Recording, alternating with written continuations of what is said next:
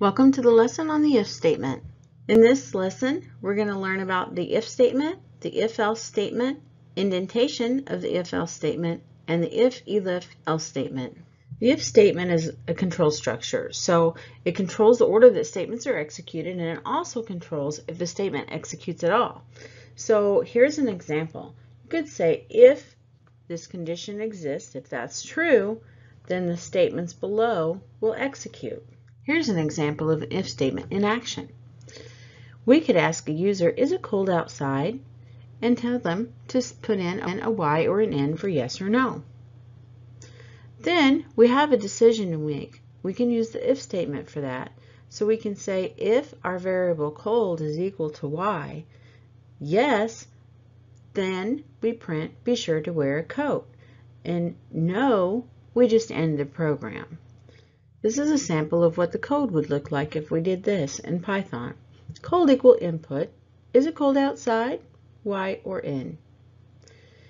The user will put in either a Y or an N. So if cold is equal to Y and they say yes, it's cold outside, then we're going to print it's cold outside. And that's it. We don't need an else statement or anything else because that's all we're asking it to do. We could also use an else statement with our if statement. Looking at that in a flowchart, we would say first, is it cold outside, Y or N? If the user puts in the letter Y and then the variable cold is equal to Y, then it will print be sure to wear a coat. If the user puts in an N, which means that the cold will not equal Y, so it'll have to go the other direction, then it'll go down the no side and it will print it's hot out.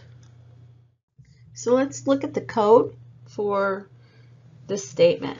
Cold equal input equal is it cold outside, yes or no, Y or N basically. The user will put in a letter and then if it's cold is true, then it'll print it's cold outside. If it's false, it'll jump down to the else and it'll print it's hot outside.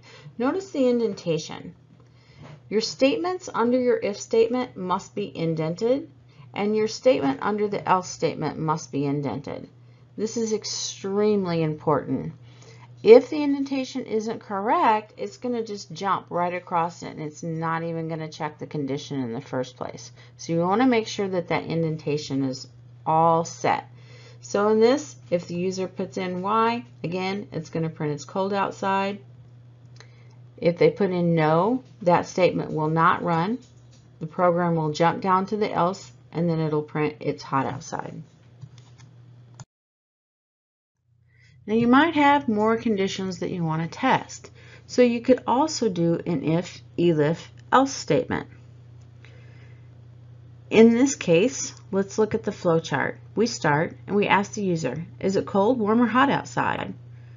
So we give them a choice to enter C, W, or H. Then we check to see what value the user put in. And we say, if the temperature is equal to C, is it or no? Well, if the user puts in C, then it would be true. So it would go on the yes side and it would print be sure to wear a coat, and then the program would end. If the user had put in W, the answer to temp equals C would have been no. So the program would have went down the no side, and it would ask the condition is temp equal to W. So it would go and look at the value temp. It would see that it is equal to W. It would go down the yes side of that flowchart and print it's warm outside. And then the program would end. If we look at running this program again with a different user who puts in an H, it will check temp C, no. It'll follow the no down the flowchart. Then it will check again, temp equal to W. It would also be no because the user put in the letter H. So it would follow the no side and then it would print it's hot outside and then the program would end.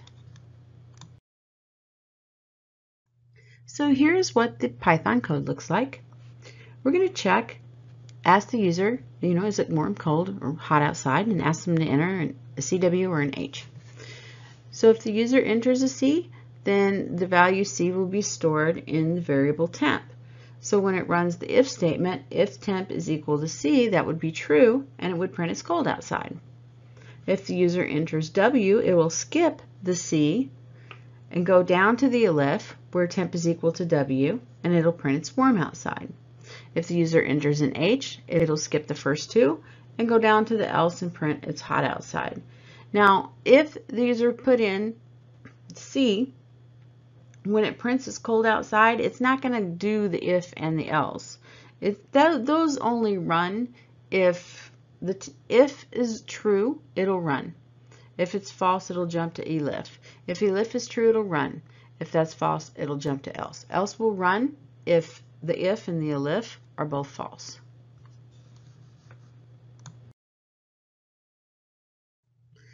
In this lesson, we learned about the if statement, the if-else statement, the indentation of the if-else statement, and the if-elif-else statement. See you in the next lesson.